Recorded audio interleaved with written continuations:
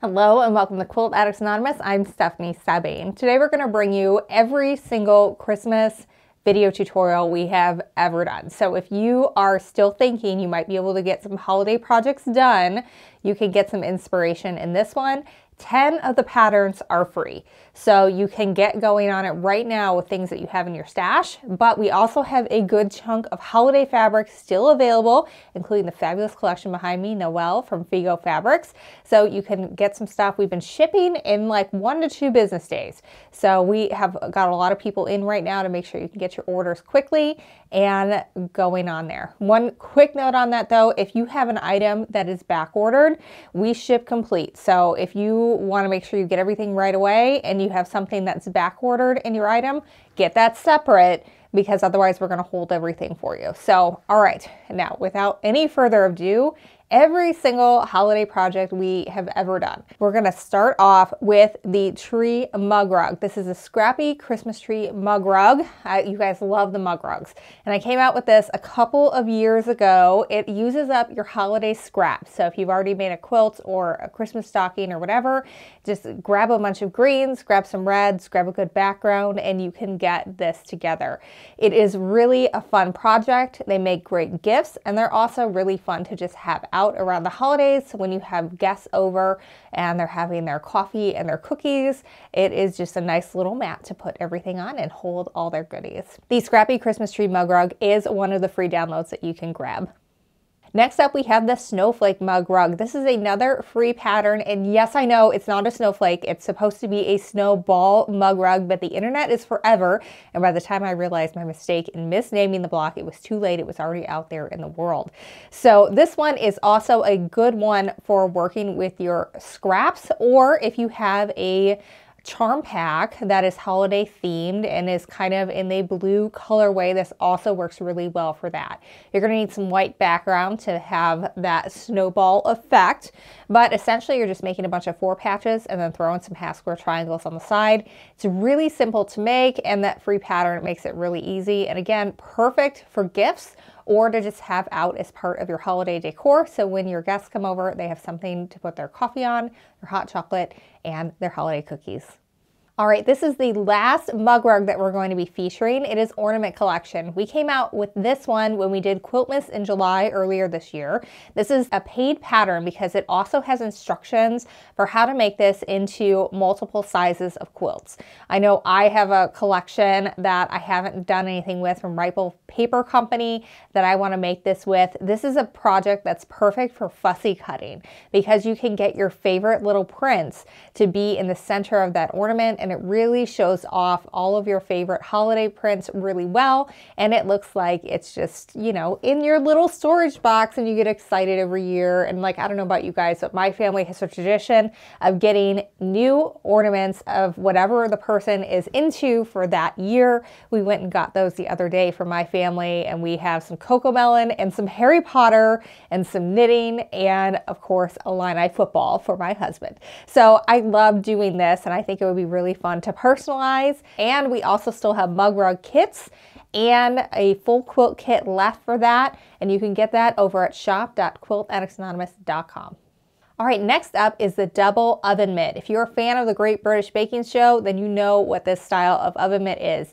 I love mine because it is always where I need it, hanging over the handle of the oven. So it's always there and it looks pretty, and I have just an everyday one, and then I also have my seasonal one that is Nutcracker themed, and I just love it. It's so great to use. You've got both oven mitts right there and ready to go, and the pattern for this is also free, and we also just got in a bunch of Insole Bright. It was back ordered forever, but we have it available now, so you can use your own fabrics, and we're going to be coming out with some kits a little bit later in the month.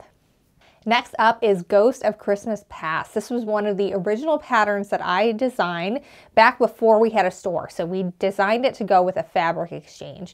So this is really great to use up those Christmas scraps, which is why it's called Ghost of Christmas Past, because you can take all your scraps from all your different projects and make one from it. Actually, my original one is from a quilt that I've got all 64 blocks done and ready to go together, but I just have not taken the time in the past 8-9 years to actually put them together, and someday I need to make that happen, but I don't think it's going to be this year. But they're gorgeous and it's so fun to work with, and it's really very simple. It's just a bunch of half square triangles, and because we're going to always alternate the red next to a green with the block layout, you can have a whole bunch of different greens and reds in there because they're never going to be touching, so it doesn't matter if all the reds match and if all the greens match. You can just put them all in there, have a riot of color, a nice white background, and you're good to go. All right, next up we have a bunch of Christmas stockings. We're going to start with the super simple Christmas stocking. If it is Christmas Eve and you just need a stocking for the new family member that has joined this year, I've been there. This is the one to do. You just need 2½ yards of your focus fabric, about 1/4 yard for your sleeve and hanger, and then 1/2 yard for your lining. And usually you can get away with scrap batting to make that fluffy. And it's a great option for showing off those prints. This pattern is also free. And again, we've got tons of Christmas yard aids that you can choose from over at shop.quiltaddictsanonymous.com. Next up, we have the Charm Pack Christmas stocking. I know you guys like to collect these things. And what you can do is just put it together. It is just a bunch of 4 patches that you're going to sew together from your Charm Pack. And wherever things end up is wherever they end up. It's a nice scrappy one. I like to use a nice white fabric for the top. On this one, it really sets it off well. The pattern is free over at shop.quiltaddictsanonymous.com. All right, the last of the Christmas stockings is the Quilt-as-You-Go Christmas stocking. So this one, you're going to take a jelly roll or 2½ inch strips that you cut from yardage, and you are just going to do Quilt-as-You-Go on your stocking on a diagonal. So that way you're really easy, able to just flip and sew on all of those, get a really fun looking stocking from this, and 1 jelly roll will get you 2 stockings, so you can get a coordinated set. So you've got a couple or 2 kids where they're going to fight over it. We know we've all been there, and this works really well for that. The pattern is free, and this could be a great one to go check out our remnant section for some holiday fabrics that you could use for that. Next up, we have the Quilt-as-You-Go tree skirt. We did this tutorial last year and you guys could not get enough of it. You guys absolutely loved it. We do have 2 kits left. And so if you want, you can pick up some of those, or you can just get the batting that's pre-printed. So that way you just know where everything needs to get lined up. You just got to cut your wedges, and then you're going to stitch and flip all the way around. I will tell you, you want to make sure you use kind of a narrow seam allowance on this, because you don't want to go too big and then you're going to need an extra wedge at the end, and they won't all be the same size. But I really like it. I think it was a really fun project. Our team had a good time doing it, and that tutorial will help walk you through it. So again, grab one or both of our kits that we have left, or get batting and some yardage, and you will be good to go. Next up, we have the Jelly Roll Tree Skirt. This is a free pattern where you are able to make a tree skirt using a jelly roll of your choice. I actually just saw someone shared on social media and tagged us that they cut up a bunch of yardage of Rifle Paper Company from one of their holiday lines and are making it from there, and it is stunningly gorgeous. So if you don't have a strip roll handy, you can always make your own by getting a couple of 1/2 yards of your favorite fabrics from whatever fabric collection makes you happy, and you can make something from there. We use strip piecing to make this go together, and we're kind of offsetting things so that way you're able to get it together a lot faster than you think. This is a far more intense project than the Quilt-as-You-Go tree skirt, so I think it took me about 8 hours to do mine from start to finish, including the quilting, and our tutorial series walks you through all of it. So the first one is all about piecing, and then our second one is how I quilted it on my home sewing machine. And my third one is on how to do bias binding, so that way it folds nicely around the edges and the center circle. So if that's something that you're interested in, go check it out. This is the pattern that I have under my tree every year because I just love it. I love how it turned out, and it is just always exciting to put that under the tree and know that I made it. So go check it out. Free pattern over at shop.quiltaddictsanonymous.com. All right, now we're going to move on to some quilting stencils that are perfect for your holiday creations. These work on the mug rugs, they work on quilts, obviously. You can use them on your Christmas stockings if you choose to quilt them before you sew them together. The possibilities are pretty endless. So we're going to start with the Christmas lights stencil. I love this one. It looks so cute. Some of my first ones that I did look more like figure eights, but as you get a little bit more confident, they do look like little old-fashioned retro light bulbs just floating all over your quilt. It's a great one for using a single white thread to go all over because it just looks like twinkling lights and then fades into the background.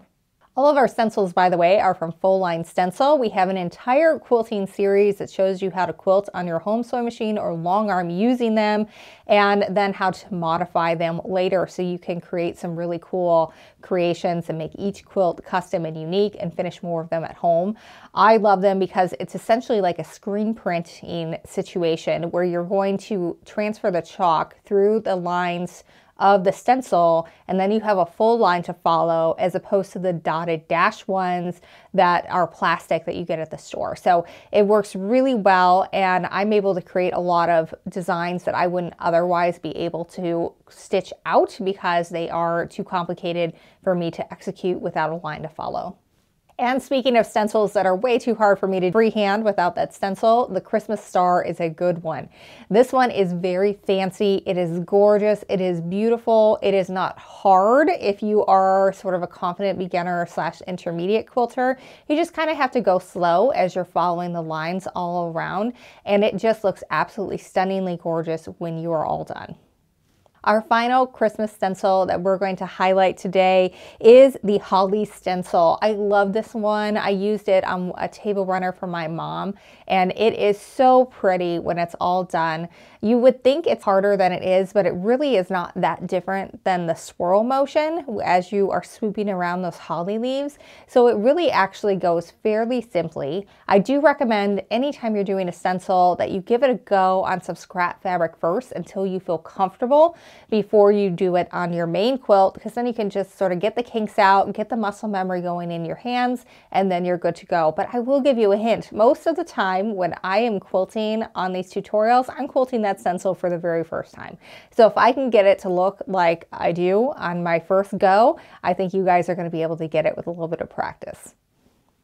Next up, we have the Quilt-as-You-Go Placemats. Now, I think we have not actually done this in holiday fabrics. I think we've only done it in Halloween fabrics, but it looks great at any time of the year, and it's great and easy project that you can even do with your kids. This was the first project my daughter ever sewed. She was 5 years old, and we just did stitch and flip on the home sewing machine with your walking foot. And the best part about them is as you sew your strips on, since it's Quilt-as-You-Go, you also are quilting at the same time. So once you're done with your placemat, you just have to trim it down and get the binding on, and you are good to go. Now, these are great to use with strip rolls, or you can cut 2.5-inch strips from your fabric and you also will be good to go. You can get a set of 4 placemats and a table runner from 1 strip roll, or you can get a set of 8, I believe it is, if you are just doing the placemats. I really love these. It may be 6. You have to check out the pattern. It's free. You don't risk anything by downloading it. And it's a super fast make and something that you can make with your kids, and then they can be proud eating on it at the holiday season. Next up, we have the Charm Pack Table Runner. I made so many of these when I was a new quilter because they're fairly simple and straightforward. We actually have a new team member who is working on his first project, and it's this one, because you just have to get that 1/4-inch seam down, and you can get 2 small table runners from 1 charm pack or 1 large one from 1 charm pack. So it's either 2 for 1 or just 1 big one. And they're great because once you get them sewn together, you can easily quilt it on your home sewing machine with just a walking foot, and then you bind it and you're done. So they make fast gifts, or if you're a newbie and you just want to share your love of quilting with someone, this works. So again, you can use some yardage that you cut up, or you can use some charm packs. Either way, you're going to have a lot of fun and really hone that quilting skill set if you are new. And again, that pattern is totally free. All right, our last project is one of my favorites. It is the French seam pillowcase. Do not let the French seam part scare you. It's just a fancy term for sewing a seam twice, so that way you don't have any raw edges on the inside. So this is a great way to make a pillowcase where it's gonna hold up very well over time if you don't have a serger. Because a lot of times, you know, like when you're sewing, you end up with all those little thread tails going everywhere and you wouldn't be able to wash it, it would just fall apart. This way, all those raw edges get encased inside the seam the second time you sew it, and so it's gonna last for a very, very long time. And we love doing these. I love making them for my kids. I've made themed ones for other occasions, like my sister's bachelorette party, and I made a Harley Davidson one for my brother-in-law that he still uses like more than a decade later. So these are really fun to have in your linen closet to pull out.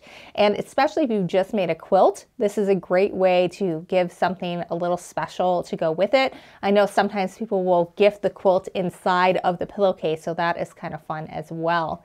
So this is a really good option for you guys, and the pattern is free, and again, you can grab some fabric from our Christmas section or check out some of the other fabrics that might go with a quilt you made this year that you might be gifting, or just some novelty prints. I know we still have some unicorns if you're making something for a little kid.